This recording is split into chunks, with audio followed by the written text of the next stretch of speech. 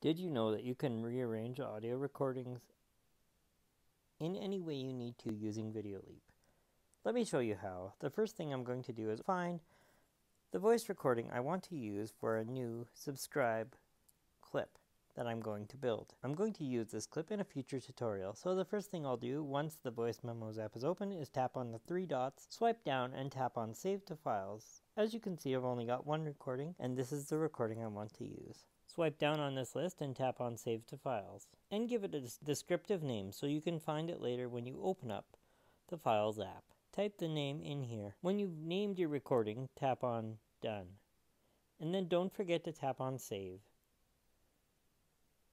The audio recording is now saved to the Files app. I'm going to swipe up to close down the Voice Memos app and open the Files app. For those of you using iOS 14, the latest version, I'm searching in the app library. If you can't find your recording in the folder where you saved it, tap on the Reasons tab and try searching for it by name. It takes a moment to upload once it's saved. When you've found the recording that you want to use, long press on it, and you're going to look for the share option. Make sure that you've spelled the name correctly, or you may not find the result you're looking for. This is the recording I just saved. Tap on Share.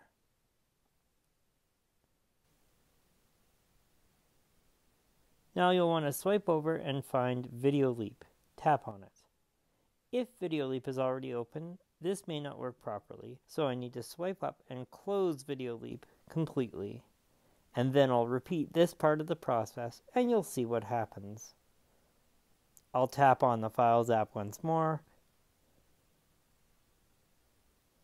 If the app is not in the main app list, tap on the three dots and you can get access to more apps.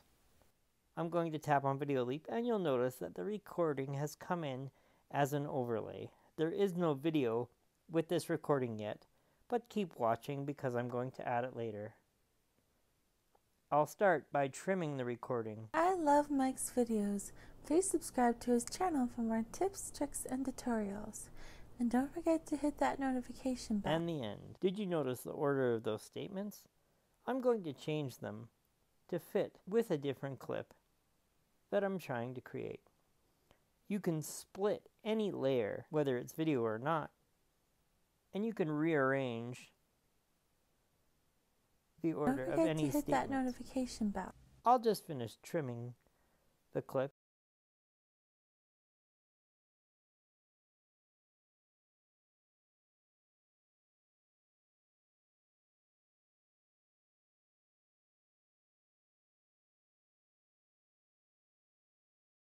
I love Mike's videos. Please subscribe to his channel for more tips, tricks. I'm going to split the clip twice. I love Mike's giving videos. me 3 video clips. Please subscribe to his channel. Here. Now I have 2 clips. For more tips, tricks, and here. tutorials. Now I have 3 clips. I'll use the balloon and don't forget thumbnails to hit that notification bell to rearrange the order of the statements. Just long press on the sections that you want to move.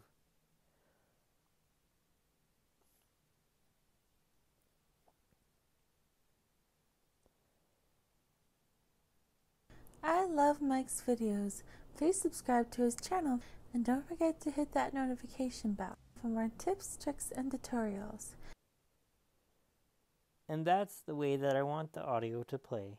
Next, I'm going to add some stock footage which contains a green screen image of a subscribe logo that's animated, which I will get from pixabay.com. I'm going to tap the plus sign, tap on stock, and search for the word subscribe with the Pixabay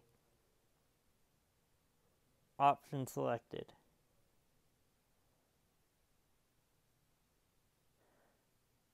When you're using stock images, you want to make sure that they say free in the upper right hand corner so that you can export them. Choose the one that you want, and it will be downloaded into the project when you tap on it.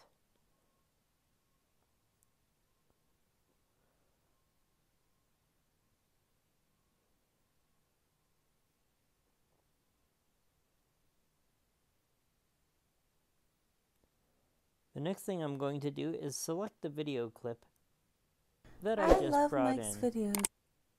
You can see there's some audio there that I don't want. So I will tap on unlink with the video clip selected to remove the audio from the video clip so that just my audio plays. Let me play the clip one more time and I'll show you what it looks and sounds like. I love Mike's videos. Please subscribe to his channel and don't forget to hit that notification bell for more tips, tricks, and tutorials. That sounds great. Next, I'll export the video clip so that I can use it in other projects. I'll tap on the export icon, choose the resolution. In my case, I'll choose 4K, and then I'll tap on save to save it to my camera roll. Don't do anything to interrupt the export at this point, or your video may not export properly. The video has exported successfully, and now I can bring it into other projects or other video editing software